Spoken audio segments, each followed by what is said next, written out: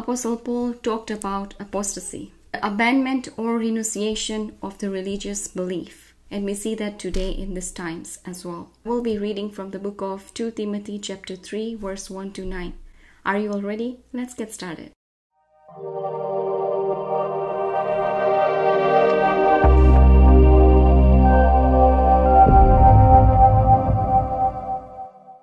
Hey everyone, and welcome back to my channel. This is Ragini. I do upload faith-based videos twice a week. If you're one of those who loves hearing the word of God, do not forget to like, share, comment and subscribe to this channel. That way you will get notified whenever we upload new videos twice a week. So in today's video, we're doing Bible study from the book of 2 Timothy chapter 3 verse 1 to 9. If you have your Bibles, please go ahead and open the book of Timothy. And before we read the Bible, we always want to know the context. So the author is Apostle Paul writing to Timothy, and he's talking about the apostasy that is going to come in the later times. So I will read the verses and then we'll dig deep into the explanation. He says, "This know also, that in the later days perilous times or difficult times shall come.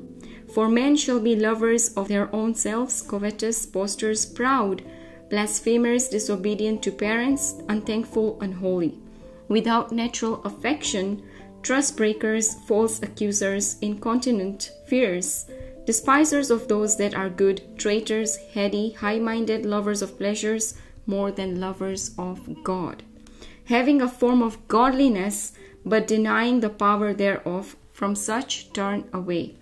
For of this sort are they which creep into houses and lead captive silly women, laden with sins, led away with diverse lusts, ever learning and never able to come to the knowing of the truth. Now as Jannes and Jambres withstood Moses, so do these also resist the truth. Men of corrupt minds reprobate concerning the faith. But they shall proceed no further, for their folly shall be manifest unto all men, as theirs also was." So we see over here Apostle Paul is talking to Timothy and he's explaining to him that be careful, turn away from these kinds of people who will be coming in the last time. He's also pointing out to the false teachers, and as we read the context, it says over here, the last days began with the birth of Christ and will culminate in Christ's return to the earth to set up his kingdom. So the last days started since Christ's birth until now. We're still living in the last days. Amen. The prediction of perilous times or difficult times indicate that apostasy will characterize the final days of the church age. Abandonment or renunciation of a religious or political belief. We see that. And that's the meaning of apostasy. And it says over here, a form of godliness is mere religion without power. Religion without power, because that's what we see in the Old Testament, the Pharisees and the Jews who were very religious. They knew the law. They used to go to pray to the synagogue, but they didn't have power. The power of God, the Holy Spirit was not working in them. So the power was not there. They were just religious, taught what to pray, how to pray, but the power was not there.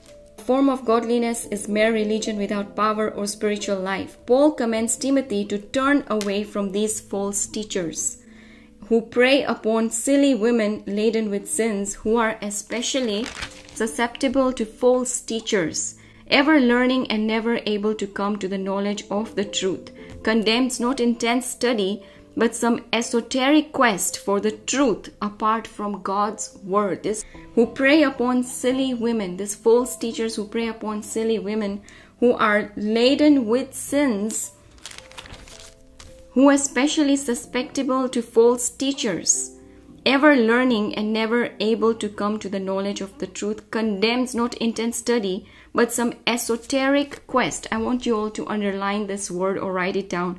Esoteric quest. This simply means difficult to penetrate, incomprehensible to one of ordinary understanding or knowledge, or having a secret or hidden mystery. And this simply means in today's world, this esoteric knowledge or esotericism is all about New Age beliefs, Hinduism, Buddhism, all about self-consciousness and all these things. At that times, they had the same magical witchcraft issues going on, and that's why we see in the next verse, we have an example of Jannes and Jambres withstood Moses.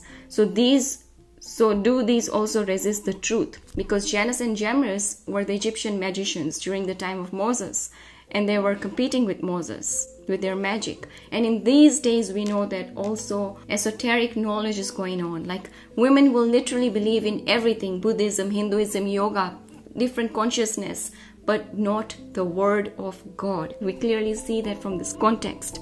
And it says that ever learning and never able to come to the knowledge of the truth condemns not intense study, but some esoteric quest, this kind of other beliefs and other systems for peace and consciousness and I don't know what not, New Age beliefs, rather than the word of God. So Paul warns Timothy about such people. False teachers end up marrying these women who lead them into all these things as well. So it is not only these days we see that, but even at that time they had these magicians doing those kind of things and believing in those fables and myths. And now also we see it's happening. So do these also resist the truth? Men of corrupt minds, reprobate concerning the faith. They would believe in literally everything else but the word of truth or the word of God. Connection, love, self, everything is about self-love. And that's why we see all these characters of people in the last or perilous times described in verse 3, verse 1 to 4. And it says that perilous or difficult times will come. People will be lovers of themselves. As selfish we see this. Everything today is about self. Even at that time, they were lovers of selves. They were boasters, right? And they were unholy, disobedient to parents, unthankful. And the same thing we see, it's getting even worse. And we were warned through the word of God. So anybody who believes in literally any New Age beliefs or anything else apart from the word of God, don't be confused because it's already there. The book of Genesis, chapter 3, verse 8 to 11. When Christ told Adam and Eve not to eat that fruit, but the devil deceived them and they ate that fruit. What happened next? They knew that they were naked.